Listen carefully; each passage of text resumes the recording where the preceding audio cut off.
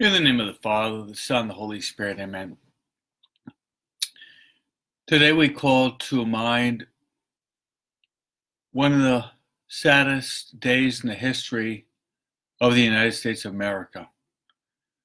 We call to mind in 1973, January 22nd, in which the Supreme Court, in the decision Roe v. Wade, legalized abortion, which is the killing of innocent babies from the very beginning until the end of the pregnancy.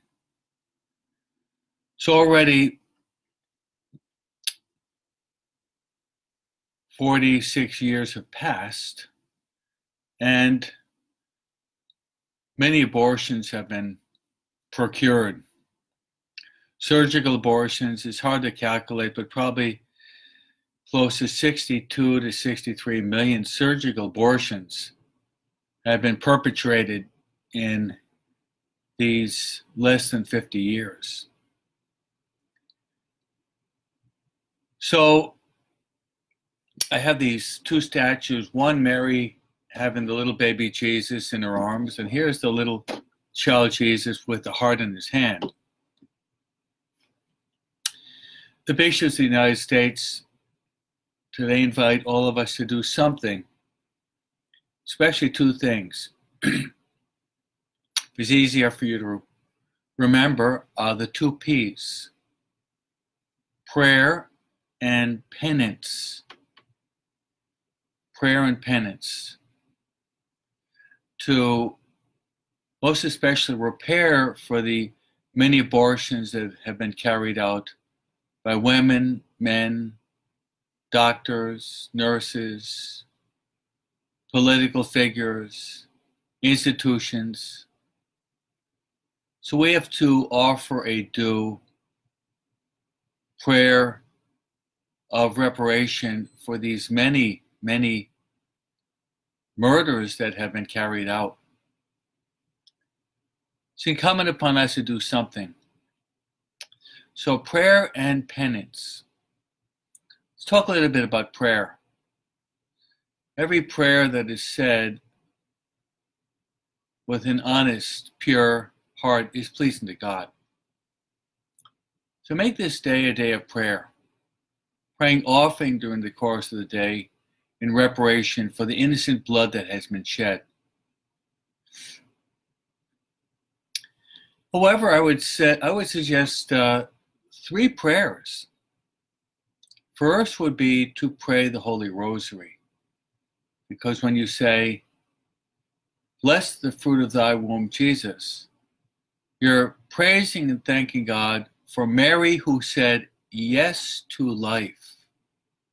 Yes to life, to have Jesus, who is the way, the truth, and the life, to show us the way to the Father, to show us the way to heaven. And the second prayer I suggest would be the Chaplet of Divine Mercy, in which we pray that short but powerful prayer: Eternal Father, I offer you the body, blood, soul, and divinity of your dearly beloved Son, our Lord and Savior Jesus Christ, in atonement for our sins and those of the whole world. For the sake of his sorrowful passion, have mercy on us and the whole world. Pray the chaplet today. Could be 3 o'clock, but it could be at any time whatsoever. And finally, the most powerful prayer. In about an hour, I'm going to be saying this prayer, and I'm going to be offering this prayer in reparation for all the abortions of the world, from the beginning of time until the end, but especially in the United States since Roe v. Wade, 1973. That prayer that I'm referring to is the holy sacrifice of the Mass. I invite all of you to go to Mass today, wherever you are, wherever you might be. Set aside a half hour to go to the holy sacrifice of the Mass, to participate fully, actively, consciously in the most sublime prayer we have in the whole universe. Think about this, that when I celebrate the Mass, I lift up the chalice, I lift up the paten, and I say, through him, with him, in him, in the unity of the Holy Spirit, all glory and honor is yours, Almighty Father, forever and ever. Amen. I'm lifting up the chalice, which is the heart of Christ. I'm lifting up the chalice, which is truly the body, the blood, the soul, the divinity of Jesus Christ. I'm lifting it up to God the Father, and I'm begging, I'm imploring mercy and forgiveness and conversion for this horrendous sin that is present in the United States and spreading throughout the whole world. But we're offering the greatest prayer, because abortion is shedding innocent blood. What is the Mass? It's the offering of the victim and his precious blood that he offers to God the Father in reparation for our sins and the sins of the whole world. And that includes, of course, the sins of the many babies who have been slaughtered, massacred innocently, even before they had the opportunity to say mama, papa.